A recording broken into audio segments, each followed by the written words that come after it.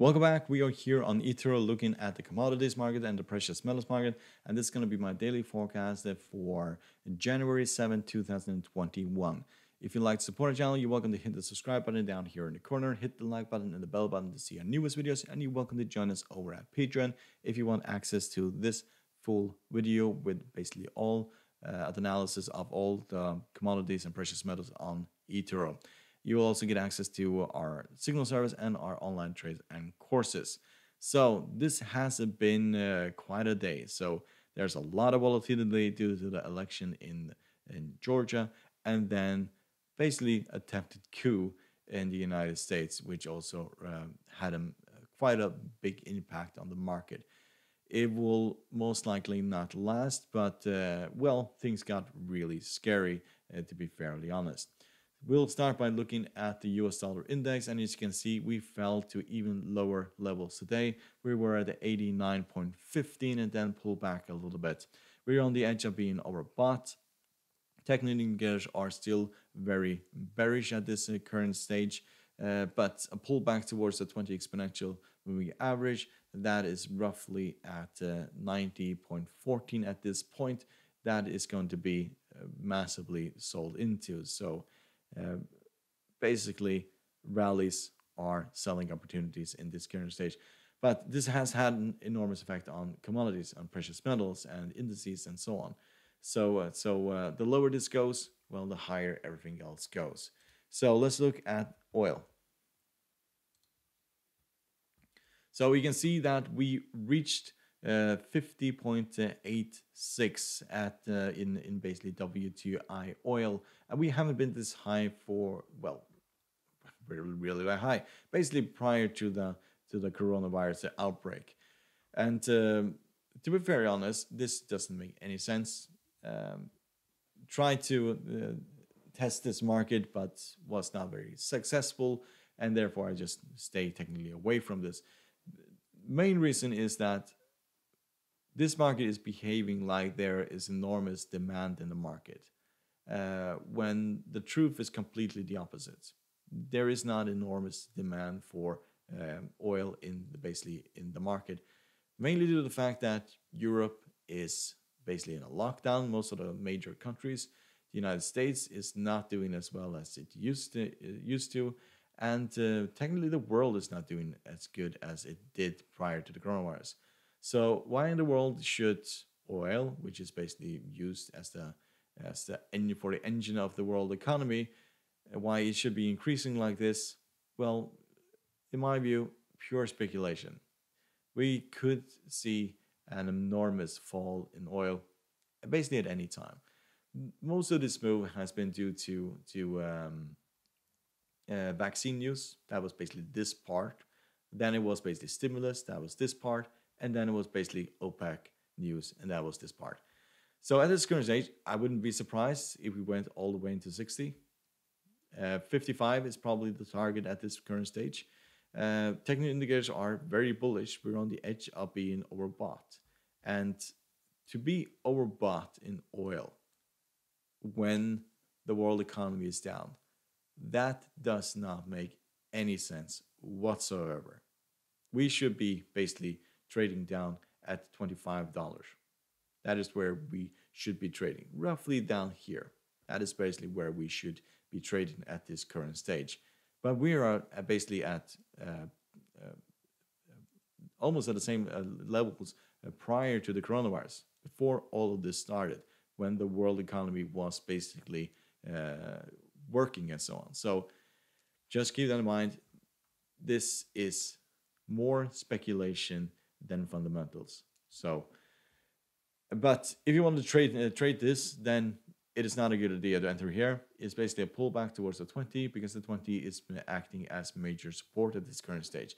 We ran into the 20 here and then just exploded to the upside. And pullbacks towards the 20 are seen at the moment as buying opportunities, with a tight stop loss right underneath. So let's look at natural gas.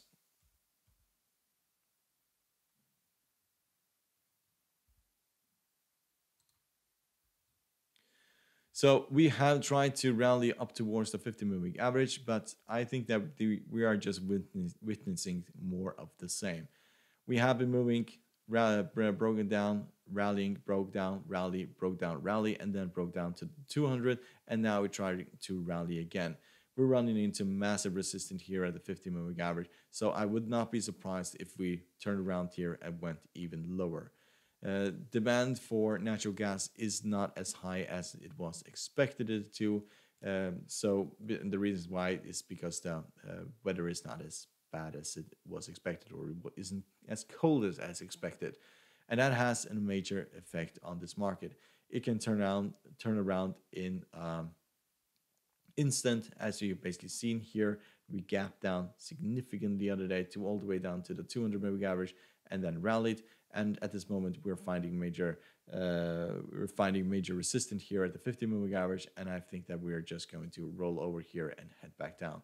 Technical indicators are still bullish, but the CCI and the RSI are showing signs of this turning around. MACD and the stochastic are still bullish at the current stage. So if we start to break the 50 moving average, then that is a sign that we are going to rally significantly higher. Then 3 is basically your target at this point. Otherwise, a breakdown towards the 200 moving average is basically more likely at this current stage. So let's look at copper.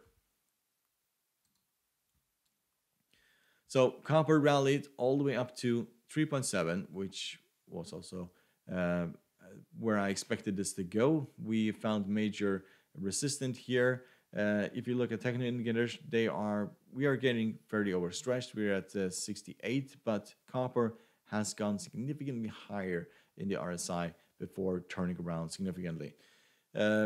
Otherwise, technical indicators are looking very bullish. The MACD is going to cross the signal line in probably tomorrow's session, and that will probably kick this market even higher. If we break above 3.7, then we're going to test 3.8.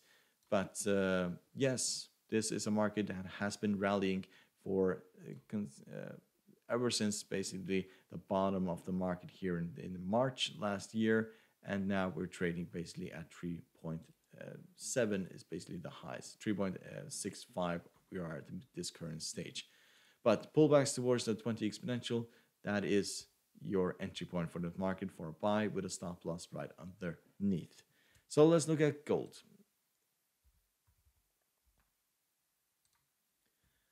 So gold did fall all the way down to 1900 as expected and then pulled back. So we can confirm that this trend line is basically the bottom of this market. So we tested it and rallied, and at this current stage we may go back towards this trend line. It is not very likely. I think that we'll see this market continue higher. There is a lot of resistance above here, but we will gradually go higher from here. If we break below this trend line here, we have the 20 and the 50 moving average right underneath, and the 200, and that will be massive support. Technical indicators are looking fairly bearish at this point, but we also had a move of roughly 2.5% fall in the market today. But this trend line is holding, and as long as that is the case, this will continue higher. We started buying into this at 1900, and that was apparently the right choice. So let's look at silver. So as you can see, we also broke down here in silver. It is also holding this trend line here. You can put it up like that. It is also holding, and we were fairly overstretched. We are at 67 at this current stage. Technical indicators are still bullish, but are showing signs of weakness. But we are probably just going to go gradually up through this support line and break through all of these resistance areas. Target at the moment is actually 30. Pullbacks towards this resistance line are major buy-ins. If this support line breaks, then the 20 exponential will offer support, and the 50 will also offer support.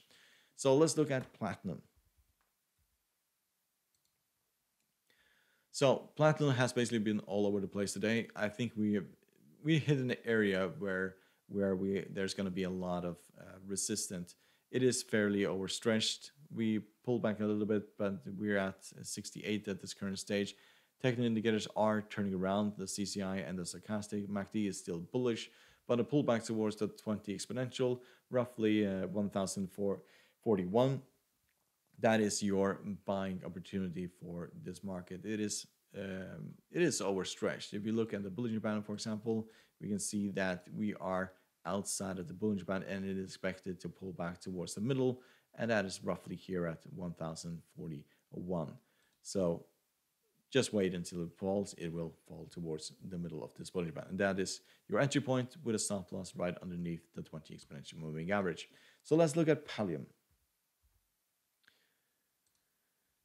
So as expected yesterday, this is the highest of this market, and we broke all the way down to 2.4. It was down roughly, I think, 4% today, give or take.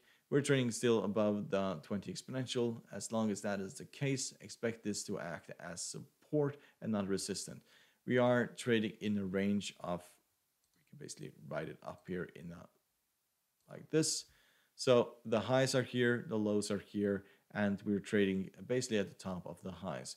This could break all the way down to this area if we manage to break the 20 and the 50 moving average. So see moves similar to this. At this current stage, if we rally up towards this area and this area holds, then it's basically a selling opportunity, very similar to what happened today. So let's look at aluminium. So as you can see, we broke down quite significantly today, and we are just trading above the 20 exponential moving average. We're at the 2.018, and yet we probably have a chance of entering this market. However, this market has proven to have quite a resistant area. So we're trading basically in this narrow range.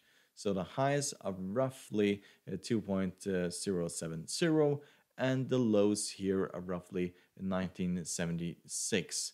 So we're basically in the middle of things. If we get down towards these levels here, that is basically your buying opportunity. If it gets to these highs, then these previous tests are shown to be quite significant resistance. So we're trading basically sideways within this this square here, and until we basically break out of this, we're just going to continue going back and forward. So let's look at nickel.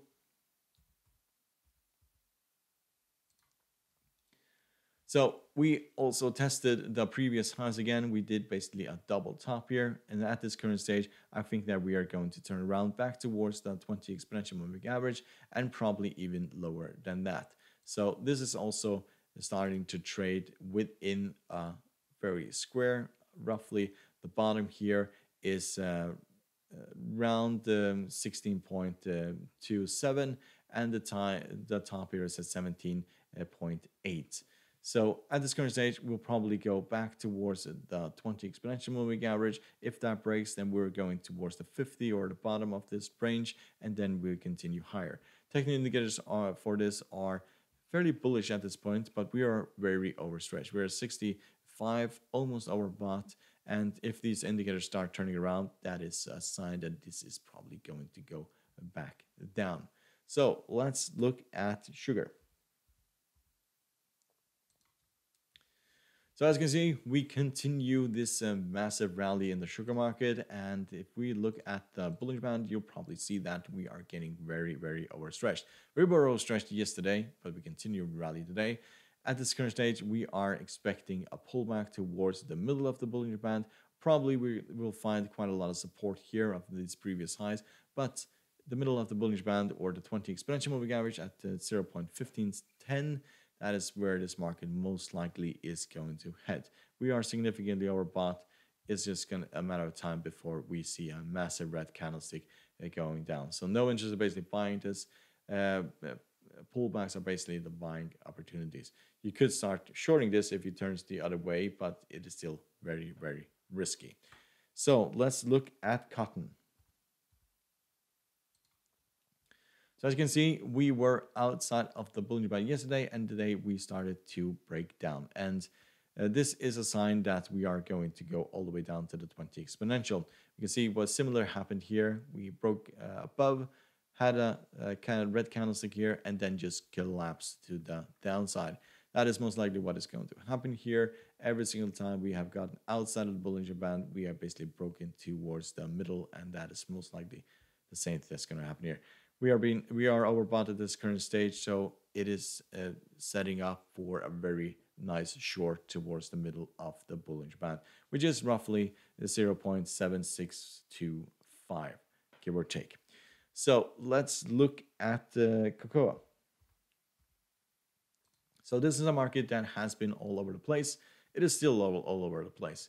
So we're touching basically the bottom of the Bollinger Band here. We're trading underneath the 50, underneath the 20 exponential. We are just above the 200 moving average. At this current stage, it could basically go anywhere. We've been all over the place. And I said it yesterday, I'm going to say it again. This is a market that you basically should just stay far away from because there is no real clear indication where we're going. You can basically make the case that this is the very highs, 2.8, and these are the very lows at 2.2, and we're basically in the middle, and therefore just stay away from it. If we break below the 200 moving average, that means that we are going significantly lower. If we start trending above the 50 and the 20 exponential moving average, that means that we are going to go higher. But at this current stage, expect a pullback towards the middle because we're basically at the bottom of the Bollinger Band. So let's look at wheat. So as you can see, we were way outside yesterday of the Bollinger Band, and today we started breaking down. And I think that we're going to head all the way down to roughly 620. So most of the buyers will come back in and start buying there, or probably the middle of the Bollinger Band, which is 615. Otherwise, at this current stage, pullbacks are the buying opportunity. We were way overstretched here, or way overbought. And if you can see the technical indicators, they're all turning around. The MACD is also squaring off here and heading back down.